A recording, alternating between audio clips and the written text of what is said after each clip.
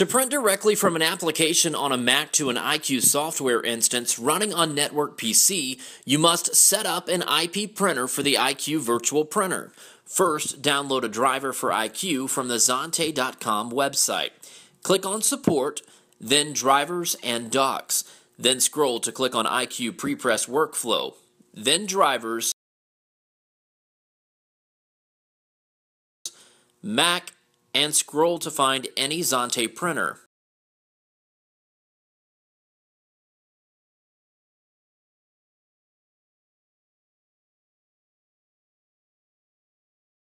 Double-click the downloaded driver file and follow the prompts to install.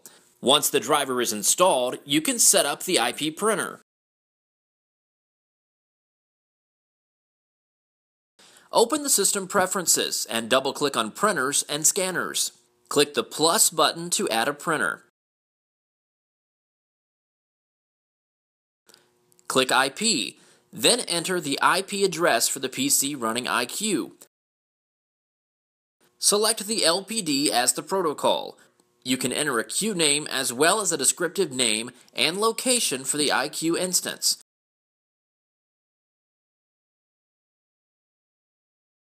Click the drop-down and click Select Software.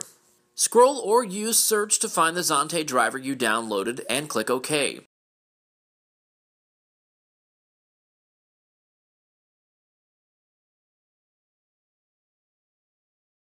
Don't worry about printer options since this is a virtual printer and click OK. Click Add to create the IP printer.